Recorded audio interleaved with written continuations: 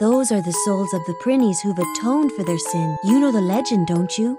That inside the prinnies are the souls of sinful humans. Yes, and they work in Celestia in the netherworld to atone for those sins. That's right. The red moon purifies their sins so they can be reborn. What a heart-wrenching sight. Edna, stop it! Prince, weren't you listening? The prinnies are being reborn. Shut up! I never gave them permission for that. We'll drag them back here if we have.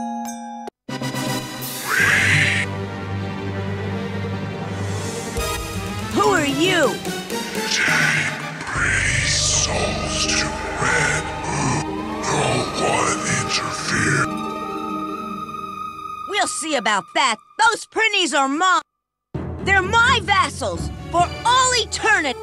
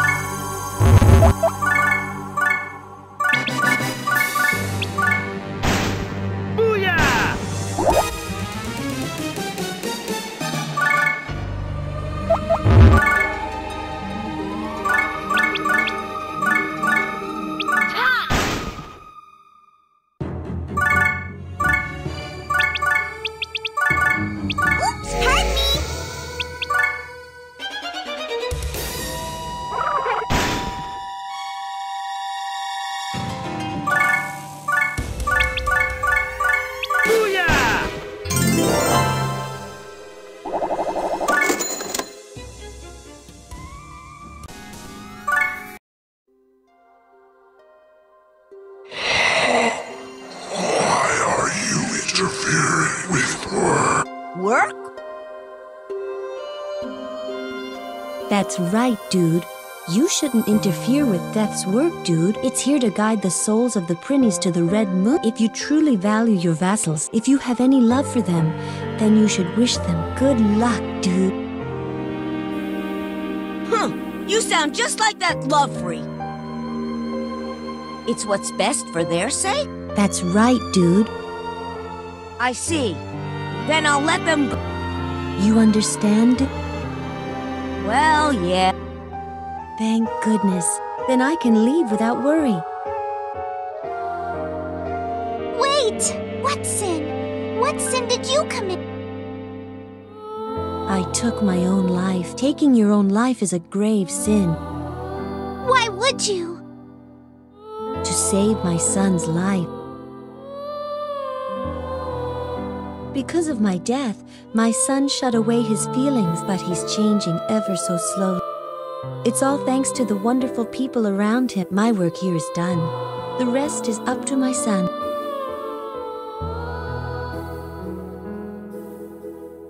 You're just going to leave? Not even a goodbye? Despite how much you love him? What cruel words you speak.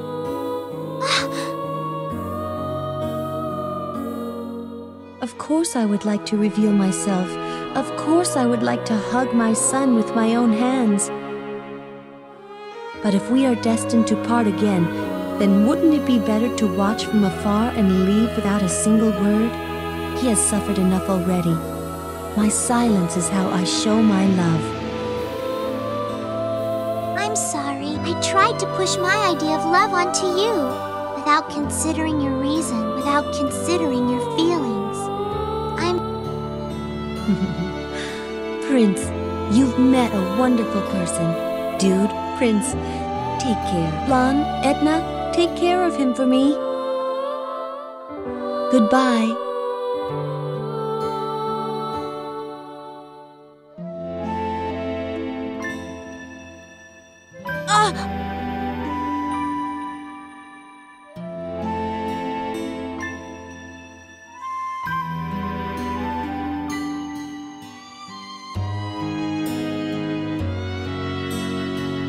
The red moon reflected in Laharo's eyes, swaying sadly. A gentle, loving mother who gave up her life to save her son. A son who could only accept his mother's death by denying love and kindness. I can't imagine how painful, how difficult it was for him. I'm sure the red moon will wash away his sorrow. Love, huh? Huh? Nothing. Let's return to the castle, Flan. Laharo! When Laharo called me by my name for the very first time, I noticed that the red moon no longer shone in his eyes. I'll always remember this sad tale of a mother and her son.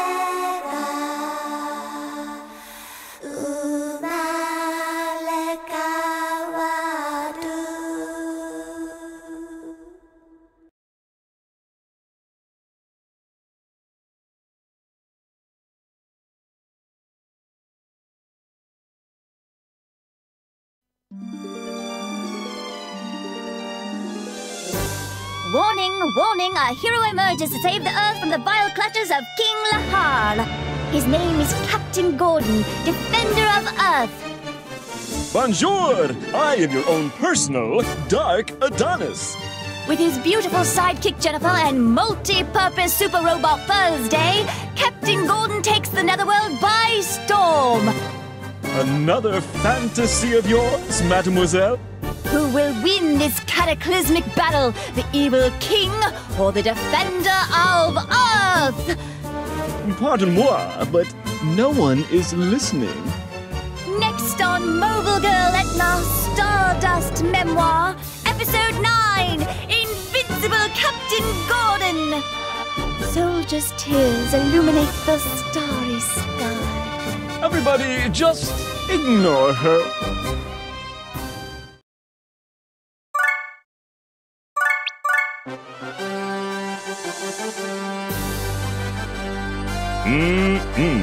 Nothing beats having tea in outer space. How beautiful the Earth is. It reflects the nobility of my mission.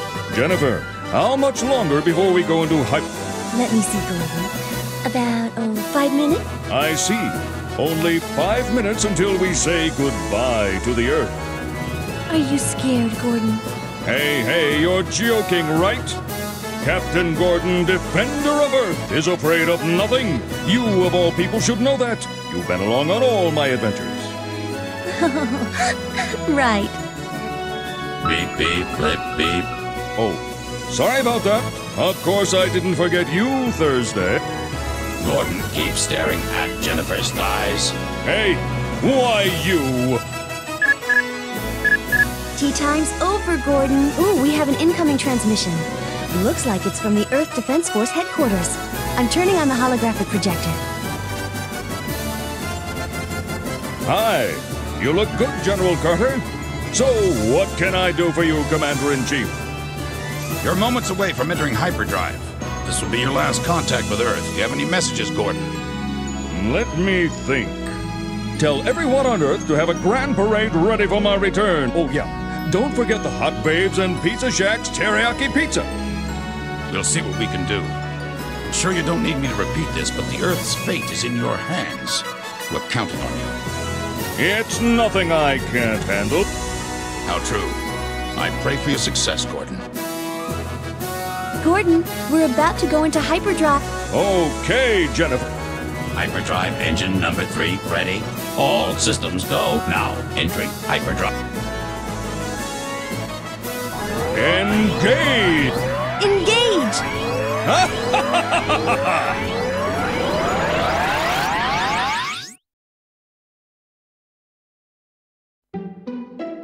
Episode 9, Captain Gordon, Defender of Earth.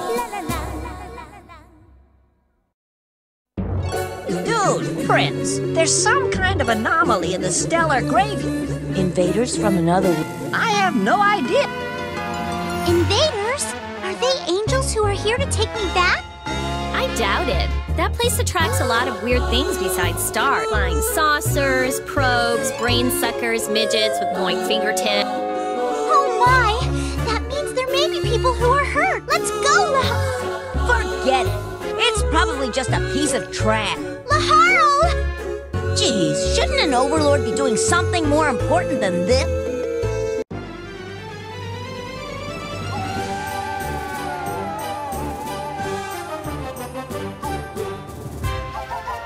Prince, I'm going to the bathroom, okay?